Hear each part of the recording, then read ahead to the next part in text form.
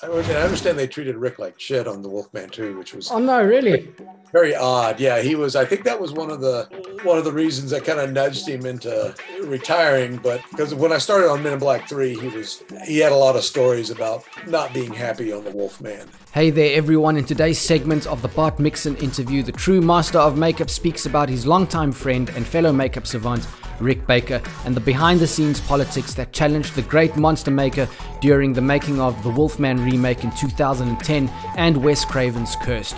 It's a hairy story of transformation for both the Wolfman as well as Rick Baker, but it does end in triumph as Bart remembers their final collaboration on Men in Black 3, where both men created something truly magical. So also check out those other segments with Bart Mixon. It really is a fascinating story if you're a fan of horror movies or movies in general. But for now, let's check this out. Hope you enjoy. Don't forget to subscribe and leave a comment.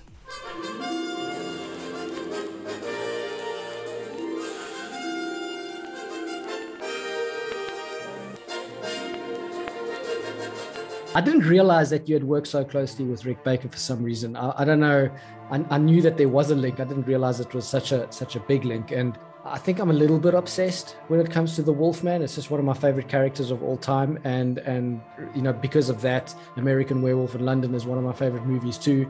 You know, and Rick Baker did all of that work. And not to step on anybody's toes, but just as a fan, what did you think of the Wolfman remake? I mean, the transformation scenes were unreal. I like parts of it. I wish, well, I'd like to, because Rick built a lot of practical stuff that they didn't use. And I've never gotten to see any of that. I like the design of the Wolfman. I like the stilt legs. I thought that was a good kind of updating of the Jack Pierce, you know, the classic. Like when I did It and we had our teenage werewolf, like Norman Cabrera made that for me, and I was like, do me a 90s version of, you know, the 50s teenage werewolf. So I thought Rick's Wolfman was a nice updating of the Jack Pierce Wolfman, just like his makeup in Wolf was a nice updating of the Werewolf of London.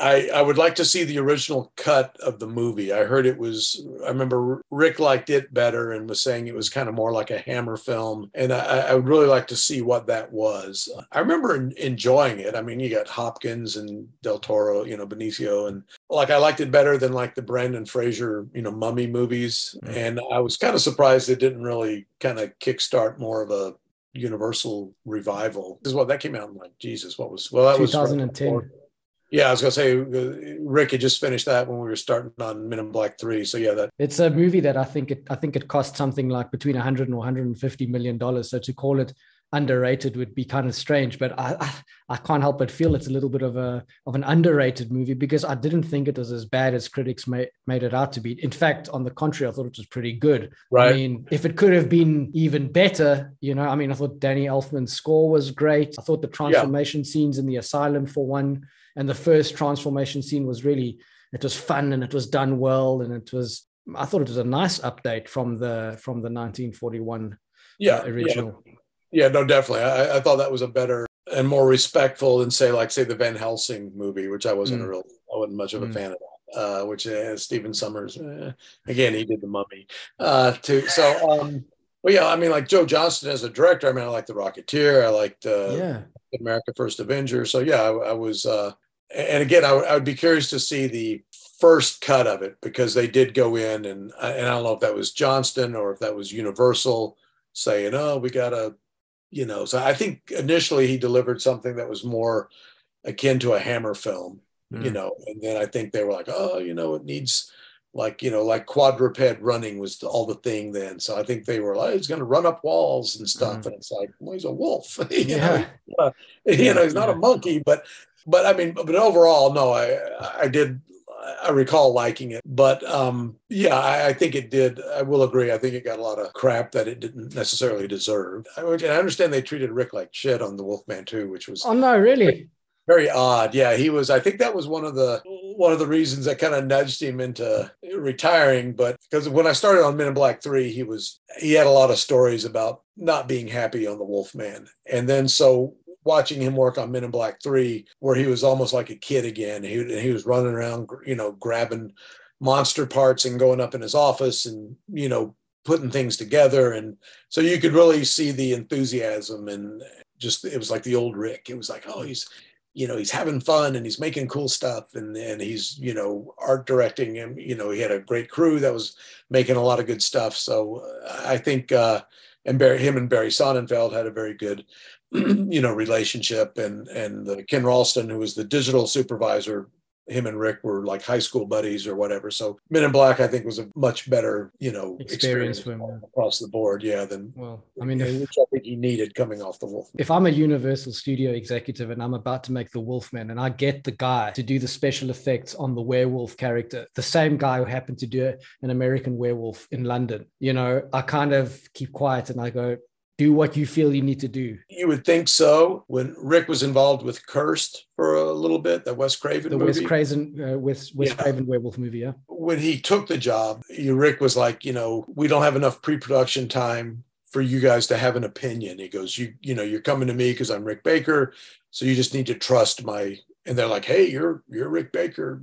We agree, whatever you say. And then as he would start finishing stuff, which I was only there at the beginning of it, then they would start going like, well, we don't like this, and can you change that? And then at some point he was like, you know what, I'm done. So even if they, especially these days, they might promise you that, but they're not gonna. They want to stick their fingers in everything. So, well, if I was ever to sit down with Rick Baker, I think the main movie I would speak with him about is Wolf, because I think it's also one of those underrated movies. I really loved that one with Jack Nicholson and Michelle Pfeiffer. Another movie that got a lot of crap for reasons I don't really understand. Maybe it wasn't horror enough, maybe it wasn't romance enough, but I thought, again, it was a lovely take on the werewolf mythology. I thought Rick Baker's work on it was great, a little bit more subtle. Gives us a really great. But having said all of that, you were speaking a moment ago about Pennywise. And let me just say, for the record, as much as I loved Andy Muschietti's version, I really did. I thought it was great. I did miss I Was a Teenage Werewolf in there. I did miss the Michael Landon werewolf character. Right. I know it was updated to a more contemporary. I think they went 20 years from 1960 to 1980. And that's how they kind of played it. But I would have loved to have seen a werewolf. Yes. There were some stuff like that I did miss. And there wasn't even like, it wasn't like, well, we've got like a more modern werewolf, like it could have been like the Oliver Reed werewolf, but yeah, so some of those choices were kind of curious, but I've never read the book. I'm only familiar with, story-wise with the one I did. And I'm sure it's deviated vastly from the book just because the book's, super thick. Hold on to your red balloons, everyone, because next time Bart, also known as Papa Pennywise, for reasons you'll find out in the next episode, will take us behind the scenes of the legendary miniseries It, where Bart truly got to let his talents shine. He'll be comparing the classic 1990 miniseries with the recent Andy Muschietti adaptations, also sharing what the one and only Stephen King thought of the miniseries, and he'll also reveal a very special gift from a particularly illustrious fan. But I also want to hear from you guys. Did you watch the It series and the movies? What are your thoughts? Drop a comment, share your views, and let's keep the conversation going. On that note, everyone, I wish you all a wonderful week. Stay safe, stay happy, and most of all, stay horror. Gaze into the abyss.